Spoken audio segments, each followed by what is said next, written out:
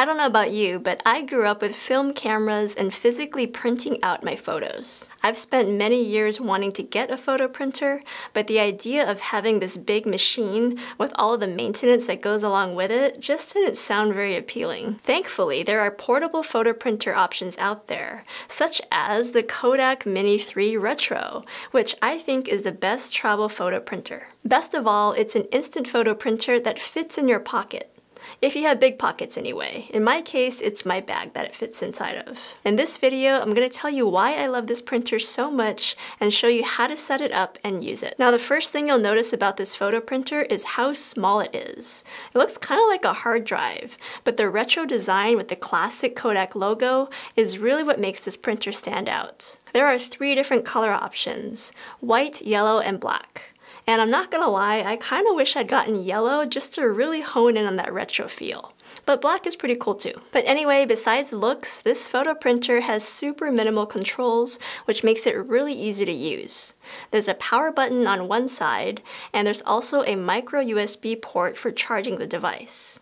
There's also a slot for the ink cartridge and a slot for the printed photos to go through. So far, the only downside is that I wish this printer could be charged via USB-C instead of micro USB, but hey, it's nice to have a rechargeable battery. Speaking of the battery, it fully charges in about 90 minutes, and when it is charged, it lasts long enough to produce about 25 printed photos. When you first unbox this printer, the first thing you want to do is charge it. After it's fully charged, take out the cartridge that's inside of it by opening the compartment door and sliding it out and replacing it with a fresh cartridge.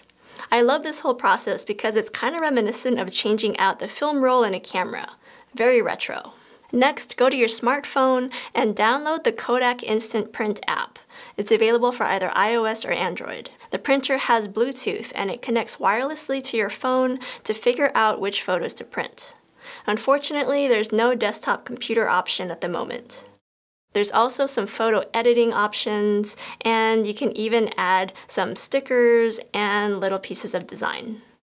So after you install the app, make sure that it connects to the printer via Bluetooth, and then go to the gallery to select the photo that you want to print out. The app is pretty responsive, and it does a really good job of keeping you updated on the whole process, because it takes about 50 seconds or so to print out a photo. Now, I don't know if all photo printers work this way, but I was captivated by the printing process of this little Kodak. It uses 4-pass dye sublimation printing technology, which I'm not exactly sure what that means, but the 4-pass part means that the printer moves back and forth 4 times. The first 3 sets print the ink colors, and the 4th set gives the photo a clear coating for protection. And the resulting photo dries really fast, so you don't have to worry about smearing any of the colors. The printed photo is also laminated, so the final step makes it water resistant and smudge resistant. So how's the photo quality? Well, in terms of the paper, I think it's really nice. It's not super thick, like not a Polaroid, but it is a really nice piece of photo paper. And the colors look really good. They're nice and vibrant, which is how I like my photos.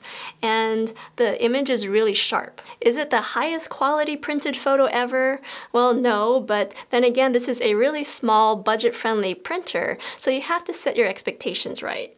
But I think for something like scrapbooking or taking photos of my family and keeping track of my son as he grows all the time, then this is the perfect size and quality for the type of photos that I want to print out. Looking at the results, you might notice one possible downside to this printer. It only prints out 3" by 3" square photos. This can be a deal breaker if you're wanting photos of another size or aspect ratio. But I think it's also a fun challenge to make like retro Instagram and try to compose your photos in a square. Cost-wise, this printer is $120 for the printer and 8 photo sheets.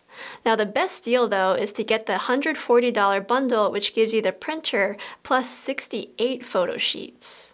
And compared to other photo printers out there, the average running cost of the Mini 3 Retro ends up being about 30 cents per photo, which isn't too bad.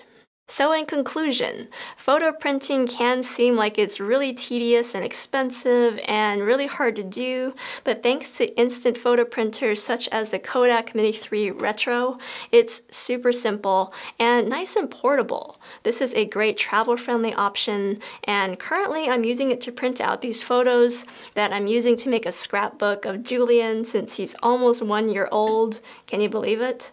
And also, this is so great for travel, like I said. So if you're going on a trip to see friends or family, this is a great thing to stick in your carry-on and be able to shoot some photos and print them out as little souvenirs for your friends and family. Or if you're traveling and you're meeting people on the road and you're taking photos and people want to see what they look like, well, you can print them out a little snapshot as a gift for them. So I think that there's a lot of application to this little photo printer.